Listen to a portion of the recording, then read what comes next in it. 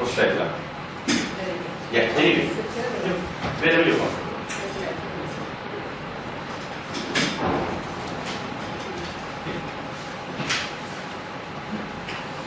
Good afternoon. Thank you all for coming today, and special thanks to Dr. Rao for being able to organize my talk today. I'm very excited that I will be able to interact with you all, and I look forward to your questions or comments if you have any. Here I'm going to highlight the efforts of Dr. B.R. Ambedkar and some Dalit radicals, both women and men, who work for the empowerment of women in colonial model. So my talk is actually based on, carved out from my book entitled Dalit Women's Education in Modern India, Double Discrimination, which Dr. Rao just mentioned.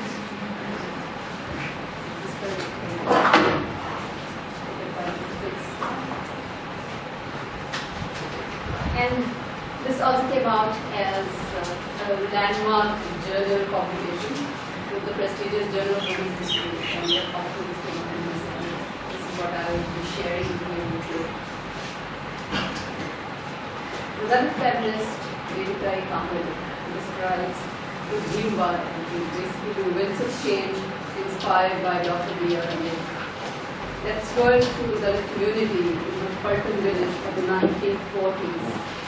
I'm going to use a lot of Marathi words, and this is not confusing, so I'm going to translate them to you. So Vivitai Kamiko's, my brother was mad about Bhimrao Ambedkar and started singing songs about Sudharna, that is improvement and change. From 8 p.m. in the night, 50 to 60 boys paraded around the village singing bitter songs about their oppression. At the end of their demonstration, they gathered at the Tsauri, which is basically a public meeting place. They sang very enthusiastically and energetically, and the entire Mahabharata listened attentively. This was how the Bhimbara started swirling. It signaled the demise of the dark night, and people started looking forward towards the dawn of emancipation. Saudit Vastavar Eka Vicharala Anek Pate Kutulam. After sitting in the Tsauri, gradually one idea formed and sprouted forth many. Vivitai thus details the everyday political practices of Ambedkar's movement that led to the production of Spurti, which is enthusiasm, courage, Gambhirpana, which is determinacy and positivity, and ideals. She, like many other Dalit women, participated in conferences, engaged with local politics, struggled against patriarchy, and still contributed to the Dalit movement. What did Bhimbara and Ambedkar mean to Dalit women and men? Why was it so significant for them? While historians have to an extent dealt with Dalit's march towards a certain modernity, and some have explored the theoretical intersections of caste, class, and gender, they have yet to investigate the potential ways in which the political constituted the personal for certain Dalits, and especially for Dalit women who were shaping their new movement.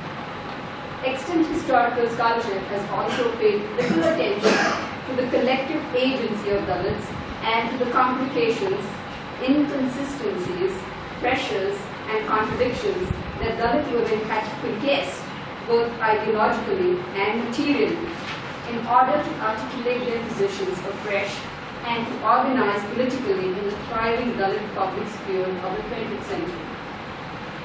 Most significantly, I draw upon unexamined and underutilized Marathi sources to demonstrate how Dalit women, radicals, vernacularize the discourse of modernity in a local context in order to pursue their own interests of shikshan, that is education, swabhiman, self-respect, swavalamban, that is self-reliance, and sudharna, which is improvement.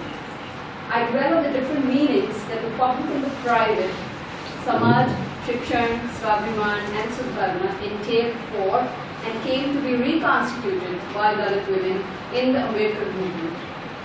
In the process, I uncover how they intentionally performed emotional dignity, demanded formal education, and sought improvement. Dalit women used their vernacular Marathi concepts to constantly disrupt and dissent the dominant discourse and elite Brahmanical hegemonic practices and unsettle the latter's dream of establishing a perfect order. The interlocking technologies, as I call them, of caste, class, gender, family, community, and modern secular education shaped and in turn were transformed by ordinary Dalit women's choices, intimate desires, emotions, and everyday negotiations at particular historical and political conjunctures. Leaders, activists, and ordinary Dalit women sought to rearrange the shifting political and social conditions in order to reform their subjective views, develop dignity, and make choices. At the same time, there were tensions because Sudharana and Vikas also had different implications for different subcastes of the Dalit community. Because as you are all already aware, Dalits had their own and have their own internal hierarchy of castes. Efforts at Dalit women's radicalism were also undercut by the desire for bourgeois respectability and upward mobility. By examining how Dalit women's subjectivity was constructed, I addressed several important blind spots in the nationalist history of India as well as in that of the women's movement. The colonial government, social reform movement, and the feminist movement were little concerned with the Dalit question and denied Dalits a space to critique caste, gender, and untouchability. Moreover, unlike middle-class, upper-caste women, Dalit women never figured as subjects or agents in historical accounts of the anti-colonial nationalist struggle or of women's reforms. Ambedkar and Dalit women's political strategy then centered on the radical remaking of the self and construction of subjectivity, so that it was not merely a recovery of women, as feminist historians have argued, in the context of imperial and elite Indian women. Nonetheless, there were limitations to Ambedkar's radical techniques. Radical men's anxieties and contradictions affected many Dalit women. Yet, women have continued to carve spaces, even if small, for themselves. I'll now move on to the agenda, to basically the Brahmini agenda of education, which managed difference in the field of education. Indian social reformers, Christian missionaries, philanthropic foreigners, and the British government were the four main agents of women's education during the 19th century. Men vibrantly discussed both the social position and agenda of women's education in the print culture. As educators, editors, and critics, Brahmins controlled the dissemination of the new medium of modernity. They dominated all walks of life and thus shaped new debates over society, culture, and politics. They also constructed the agenda for women's education within the context of middle-class domesticity, of women's traditional family roles as supatnis, that is, good wives, and sumata, that is, good mothers.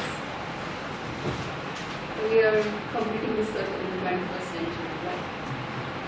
By deviating the reform of Stri Shikshan, that is, women's education, and tying it to child care, rationalized home management, and sexuality, nationalists at the turn of the 20th century, like their imperial counterparts, identified domesticity as the core of society.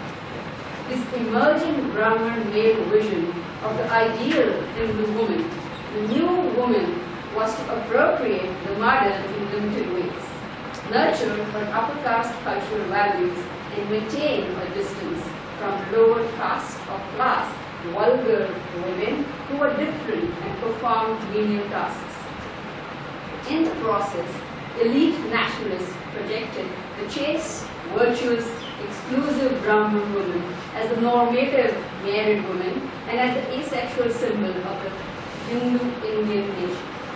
This social construction of women and gendered roles further exacerbated caste differences and systematically stimulated the Brahminization of Indian culture.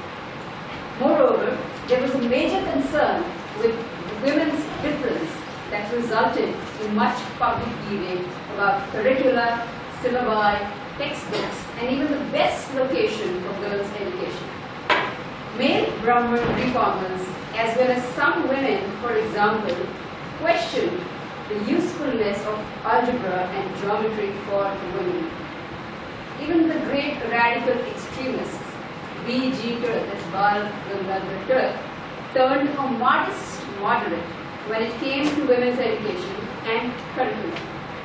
Most significantly, many elite reformers in the Bombay legislature argued that it would be immoral to send upper caste girls to school on their own, and expressed fears about their daughters' safety. Some also questioned, and I quote, "If all women are sent to school, who will do the cooking? And how is one to find maids for housework?" End quote. Some reformers thus placed their own luxuries first and emphasized that education was not necessary for women of all classes and castes because some castes and classes were fit to do only certain kinds of jobs. In so doing, they actually constructed and cunningly managed difference between different castes and genders. I now want to move on to the Dalit agenda of education, which actually inculcated critical thinking. Challenging some elite Brahmins' Brahminization and construction of difference, the containing of education to their caste community,